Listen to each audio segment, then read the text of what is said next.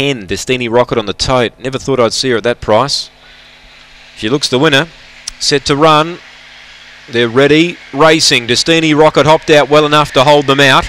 Dinah Lene pressing her early, switching in behind them Cindy Lamoment, and 2 back to Hilltop Adele. The 4 of them turn left and they head out to the back now, and Destiny Rocket led by 3.5 to Dinah Lene as the leader and favourite slips into overdrive. Third placing Cindy Lamoment. It's challenging for second, and 2 back to Hilltop Adele. Destiny Rocket by 6, running on Dinah Lene again, gets its second wind. Then Hilltop Adele up the straight. Destiny Rocket's clear. If you took the shorts, it was never in doubt. Second, Dinah Lene. Third was Cindy Lamoment, and the second favourite, Hilltop Adele, has ran last of the 4.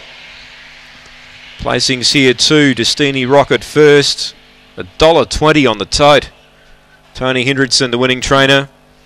Dinah Lene second, tried hard. Cindy Lamoment's actually worried Hilltop Adele out of third. And that's the order. 2, 4, 6 and 8. 2, 4, 6, 8 after race 9. Destiny Rocket. And on paper just had to win the race, and did it easily.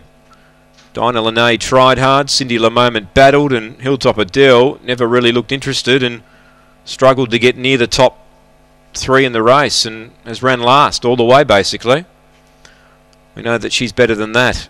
2, 4, 6, 8 the placings, $1.20 on the tote. Destiny Rocket. If you took the shorts, you were spending the money down the back, because she was not going to get run down from that point. 2, 4, 6, 8 after race 9 from Strathalbyn.